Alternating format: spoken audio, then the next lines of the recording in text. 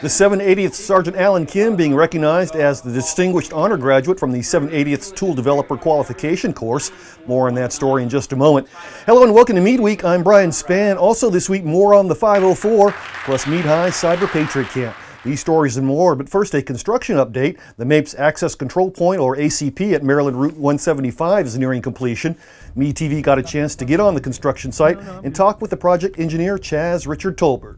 We're close to the end of the project. A lot of the subsurface utility work has been completed. All of that has been completed.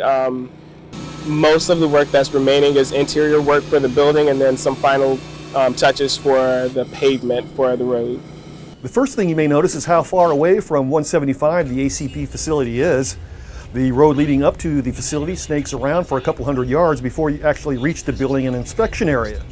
So this whole the snaking configuration is part of the Army standard design for access control points. Although the MAPES ACP facility is nearing completion, it doesn't mean that the gate will immediately reopen to traffic. With the security measures with the ACP facility, there are some testing and commissioning that we have to go through once construction is completed. So there's a testing and commissioning part of that, and there's also adjacent projects going on that may impact the access for the actual facility itself. So there are a couple other moving factors with the project other than just the completion of the construction. Chief among those adjacent projects is the completion of the intersection at MAPES and 175 by the State Highway Administration. This in all likelihood pushes the installation of the gate and access to traffic back to December. While the ACP facility is getting its final touches, Phase 2 of the project is nearing completion as well. Phase 2 involves finishing the road that leads from the ACP building onto the post and the widening of MAPES Road. Stay tuned for further updates. Meanwhile, on our last show, we reported that the 504 shuttle bus that ran between Savage Mark Station, Fort Meade, and Piney Orchard is being replaced by what's being called the Crofton Connector. The change is scheduled to take place on August 11th. This week, the Maryland RTA released the timetable for the new service. The Crofton Connector will run from Crofton to Fort Meade via Watt Chapel and the Odenton Mark Station. Again, this change is taking place on August 11th. In other news, the Army needs more, for lack of a better term, more hackers. Currently, the number is in the dozens. 2 years ago, the 780th Military Intelligence Brigade partnered with the University of Maryland, Baltimore County to design the Tool Developer course. It's an intensive 11th-month course that officials say is equivalent to a 4-year computer science degree. The course graduates computer programmers that are on the front lines in cyberspace operations. Lieutenant Colonel Michael Patullo is the Army's and 780th's lead developer of the Cyber Solutions Development Detachment. At the graduation, he described the traits of the best tool developers.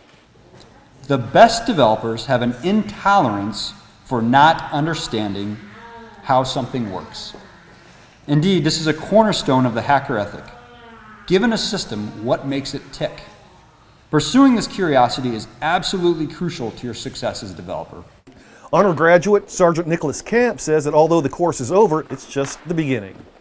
So now that we do have positions for tool developers within our organization, this gives us the foundational knowledge that we can build upon.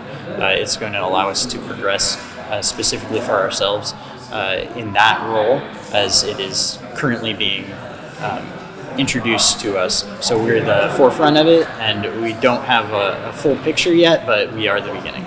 In a related story, Meade High School kicked off this year's Air Force Association CyberPatriot Camp program. The program introduces students to cybersecurity and teaches them cyber defense skills through hands-on instruction.